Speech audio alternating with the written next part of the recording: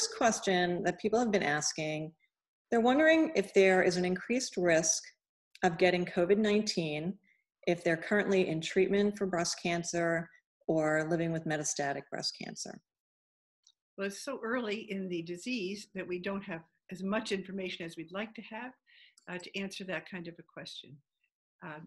I will define COVID-19 just so we are always on the same page.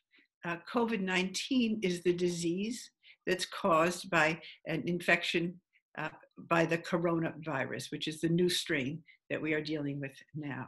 So many people probably are infected by the coronavirus, but have not developed any signs or symptoms of the respiratory disease known as COVID-19.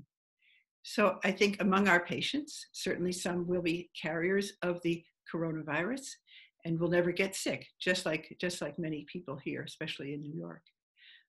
What we don't, and our patients would not be at any increased risk to become colonized with the coronavirus.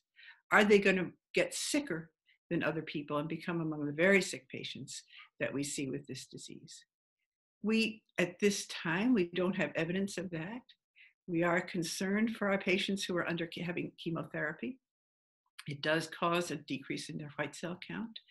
And we give some medicines that go along with the chemotherapy, such as types of cortisone that can suppress the immune system. So we are concerned, but at the present time, we're not seeing a rash of the disease in our patients with breast cancer receiving treatment. Okay. And what about those who have been treated for breast cancer in the past, maybe in the past 5 years or 10 years or even more? Is there an increased risk of getting COVID-19 in those circumstances? Well, again, we have had a lot of those calls, as I'm sure you have had at Share, ranging from the question, I had breast cancer 20 years ago and I had all my lymph nodes removed on my left side. Does that make my immune system more likely to be attacked by the coronavirus? And the answer is no. We have plenty of lymph nodes all over the body, that the removal of what used to be done, 20 lymph nodes or so, makes no effect on the immune system of the body. And within the last 5 years, a number of patients are calling saying, I had chemotherapy I finished a year ago with the standard treatments that we use today. Am I more at risk? Again, it's very early in the epidemic, but we are not seeing our patients coming in with severe respiratory illness of COVID-19. And we really don't expect it. We are not seeing those patients getting other illnesses that might be seen in immunosuppressed patients. They're not getting rare forms of tuberculosis. They're not getting rare infections. They're pretty much leading a normal life. So we don't expect that we will see any increased risk in patients treated in the past for breast cancer. Okay. And what about comorbidities might put people at a higher risk for getting COVID-19? The comorbidities are those that are not so uncommon in our population. Number one, age. I mean, the average woman who gets breast cancer is probably around 53, 54, 55, but there are many over 60, over 70, over 80, and we have 90-year-olds, certainly in our survivorship clinic, who come every year for their checkups. So age is probably the major risk factor for getting COVID-19 as a result of infection with the coronavirus. Other diseases such as diabetes, such as diseases that require patients to take drugs that suppress their immune systems. These are patients who've had kidney transplant, patients with severe forms of diseases such as lupus, and those patients will be at increased risk for the disease. So, one question that we keep getting very often is, should we or should we not be wearing masks when grocery shopping, for example, or when we go to treatment at the hospital or clinic? I think we have established now at the New York Presbyterian Hospital, which is a huge conglomerate of hospitals, Columbia, Cornell, and our hospitals, Brooklyn, Queens, Lower Manhattan, that all people coming into the hospital now will be required to wear masks. Now, there are two reasons for that.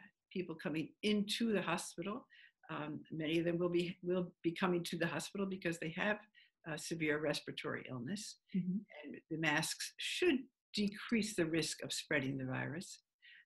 And number two, to protect our healthcare providers, we think that there's some protection to wearing a mask. It's not so clear that with the standard surgical mask, which is what we're wearing, that there is much protection.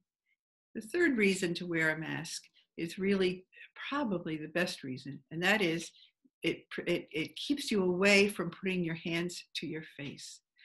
The best way to prevent the coronavirus from infecting you is to wash your hands, wash your hands, wash your hands. And don't put your hands to your face because the virus comes in via the nose and the mouth. And if you put your hands to your face after you have just touched the bananas to see if they're ripe, and 10 or 15 other people have just touched them also, and then you put your hand to your face, that's what we worry about. So the mask keeps you away from your face.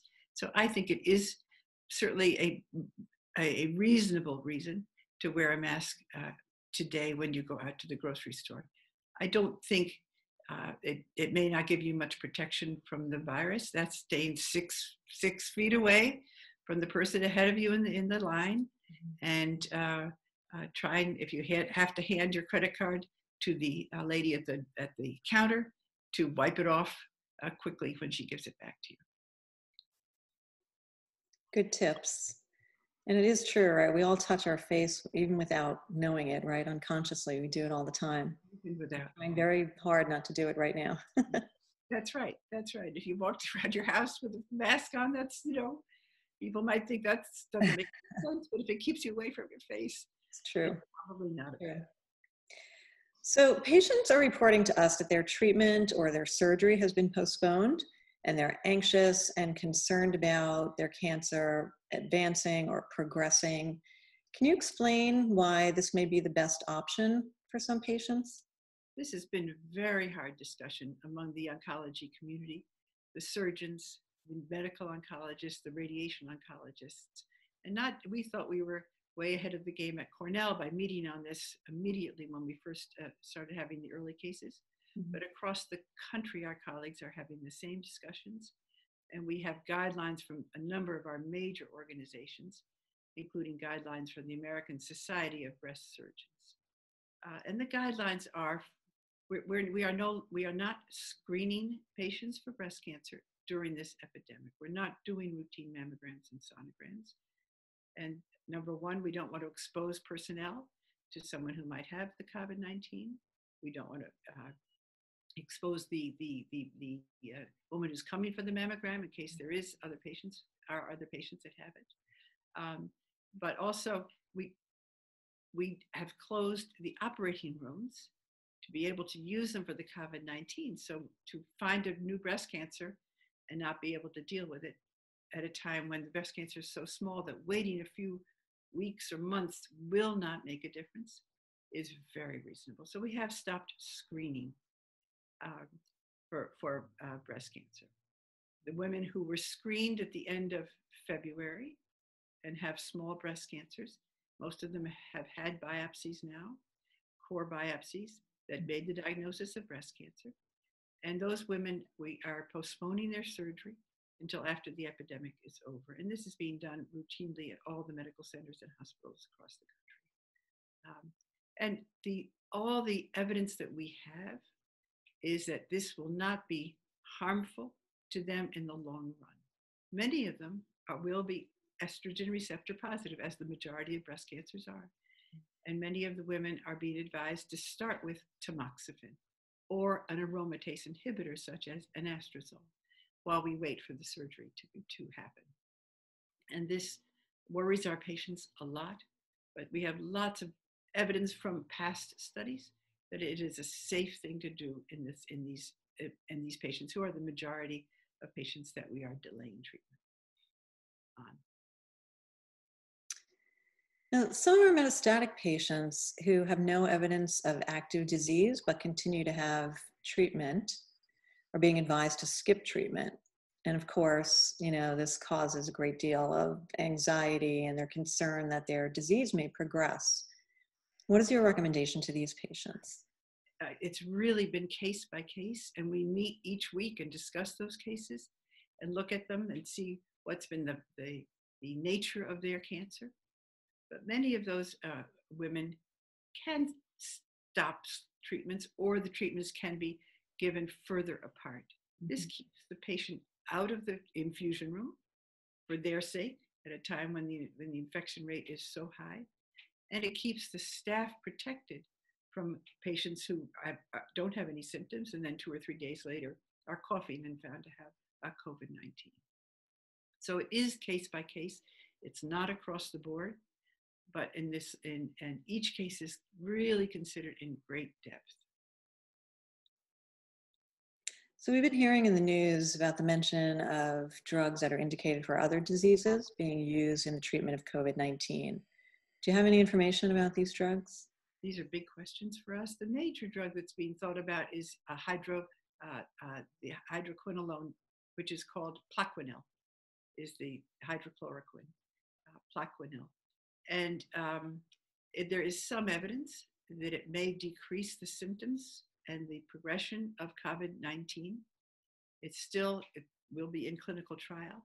It is available now for patients with COVID-19 symptoms, and there's plenty of it thanks to the cooperation of the pharmaceutical industry and all the government workers, that there seems to be enough that is needed. So it is used in the management of these patients at this time. Is it highly effective? It's too early to say. And so my last question for now, I hope that we're going to be doing a webinar in the near future to sort of expand on some additional questions and some other concerns about COVID-19 and cancer with yourself and maybe a couple of your colleagues. But the last question for now, our metastatic patients often rely on clinical trials as potential treatment options or for the possibility of future treatments. Are all clinical trials suspended at this time? That's a very good answer and a great concern to our patients who are on clinical trials. At the present time, enrolling patients in new clinical trials is suspended. Mm-hmm. It takes an enormous amount of manpower to enroll patients, to get all the testing done before the drug is given. So we are not enrolling new patients in clinical trials. However, if a patient is on a clinical trial and is doing well, these patients are continuing on the trial and receiving the medicine.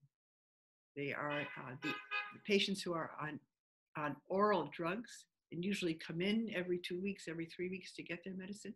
In our hospital, they're receiving the drugs by mail at home. And then they have a video conference, such as you and I are having, to discuss the symptoms and so forth. And then the patients take the medicine at home. For the intravenous clinical trial patients, they are coming into the hospital and they are getting the clinical trial drugs. That's good to know. So thank you, Dr. Moore. We really appreciate your time. We hope to see you again in a couple of weeks with a colleague or two. We'll have more questions for you at that point, but we appreciate your time. Thank you again. You've been such a great friend to us at SHARE and to all of the women that we serve. Thank you. Well, thank you for so continuing to serve them through this time. We need you more than ever. Thank you. Absolutely. Thank you.